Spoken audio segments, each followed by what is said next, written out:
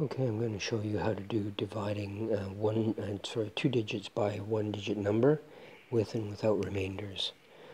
All right, so we're going to start off with without remainders. Okay, and we're going to do this with long division. So we start with our little house, if you want to call it that, and we start with we're going to start with 9 divided into 108. Okay. Now, if you know your times tables, you'll immediately know whether or not this is on the 9 times table. And one thing that you could remember to do is, if you kind of know the times tables but you're not super good at them, is to write the times tables down the side here.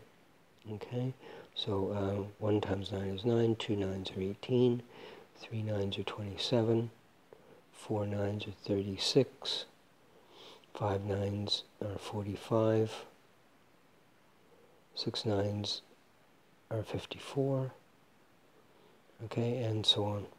Okay, and you would just carry them on down here.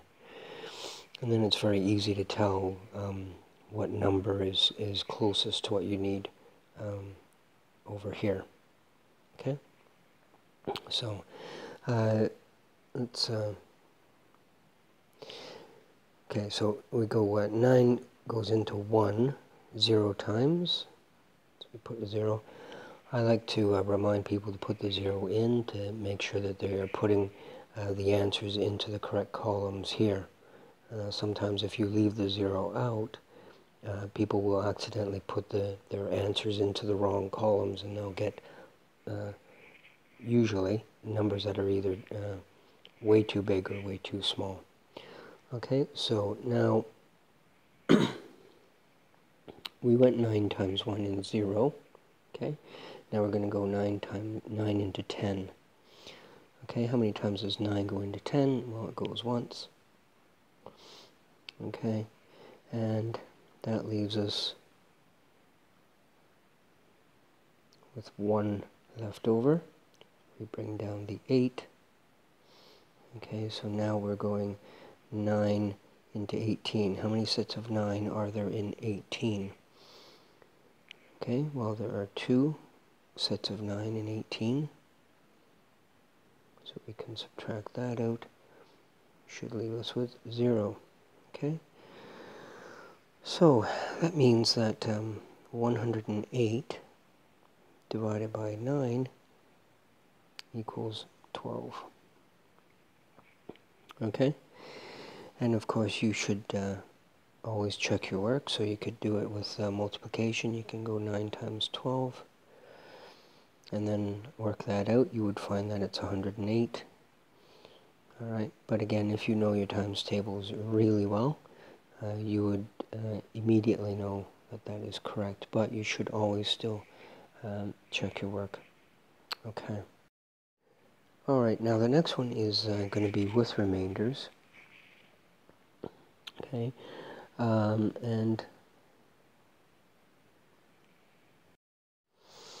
okay, so we're going to take 75 and we're going to divide it by 9. Okay, alright, so same thing as before. I look at my 9. Does 9 go into 7? No, it doesn't, so I put a 0 here. Again, don't forget your times tables list down the side if you are not super skilled with the times tables. Okay, 9 goes into 75. Well, I know, because I've done this part here, I know that 9 times 8 is 72. And I would have gotten that if I had continued the times tables down the side here. So I know that the closest I can get, to 75 is this 72 here. So I'm going to write 72 here, and then I'm going to write 8 up here. Alright? but that means that we are going to have a remainder, so we'll have to continue beyond the decimal here. And it's very important that you remember to put the decimal after the whole numbers. Otherwise, again, your answer will be wrong. Okay?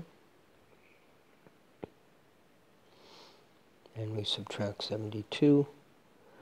Again, I got the 72 from over here.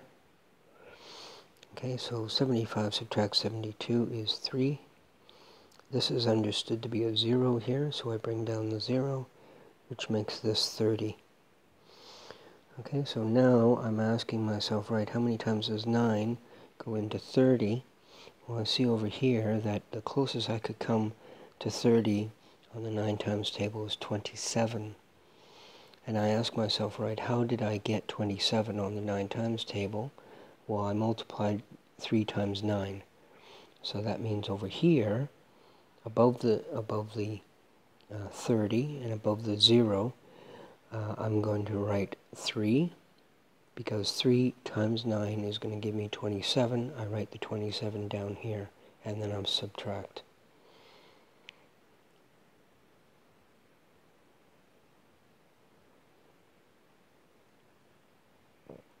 Now you should notice by this time that I'm basically I'm going to be in the same situation as I was here. I'm going to have 30 because I have to bring down another 0 here, so this is going to make this 30 again. I had a 30 here, so that means that again the closest I can get is 27, which means up here I'm going to write 3, because 3 times 9 is 27. I'm going to write 27 down here, so it's going to be 30.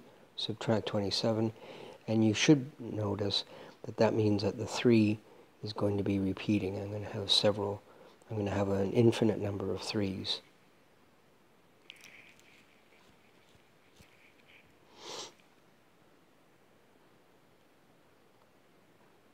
Okay, bring down the 0. That leaves me with 30. 3 times 9 is 27. I subtract the 27, and I'm left with 30 again. And that would just continue on. Now, when you have anything after the whole number, it's going to be 8, remainder 3. Okay? Because you just basically take the first digit after the decimal. Okay, so the question 75 divided by 9, okay, the answer is 8, remainder 3. Okay, and that makes sense, because if you turn this into a multiplication, it would be 9 times 8. Oops. Get rid of that. That leaves us with 72, and then we add on the remainder of 3, gives us 75, and that is exactly what we had here. Okay, so, and that is how you do division with remainders. Good luck.